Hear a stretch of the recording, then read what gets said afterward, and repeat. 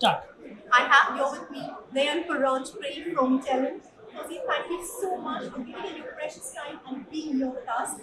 This is the third edition of MEF Leadership Forum and supported by Globe Teleservices. So what's your take on that? So first of all, thank you for inviting me here at MEF India. Right? So it has been a great event so far since morning and since 6:30. This MEF Connect was a congratulations to GPS and MEF and I've seen that this particular event has been growing since last 2 years.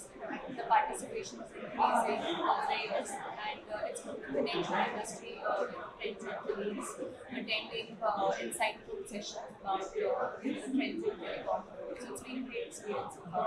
Thank you so much for the sessions today. How's been your experience so far? Anything that caught your attention? So since morning, I think they are quite interesting about so the recent session was about generative AI and how the landscape is going to change. And in the morning, I think it was how about telling technical, right? So overall, very interesting sessions. And the key takeaway is how telcos can collaborate with each other and overcome these challenges. So let's do this. I think together we can see MEF and together we can see Globe Teleservices. Okay. Let's do that. So 1, 2, 3. MEF Globe Teleservices.